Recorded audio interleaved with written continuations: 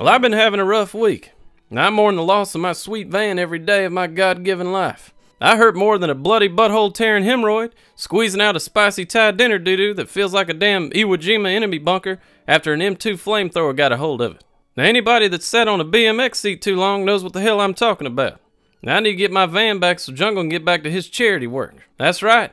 It ain't something I boast about for a pat on the back, but over the years I've spent a lot of time, effort, and money to set up my van to be properly equipped to allow myself to do something that really warms my heart, and that is the ability to get free breast exams. That's right, y'all. Breast cancer is a very serious issue, but an even more serious issue is breast size. Now, I believe early detection is key.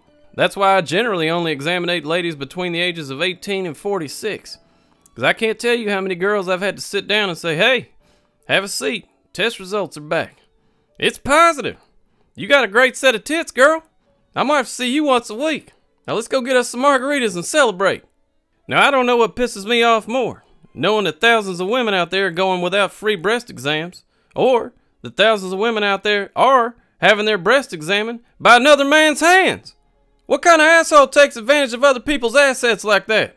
Stay out of my line of work, pervert, or I'm gonna put an alligator skin boot up your ass. Hell yeah! Now be sure and like this video and leave me a question in the comments down below.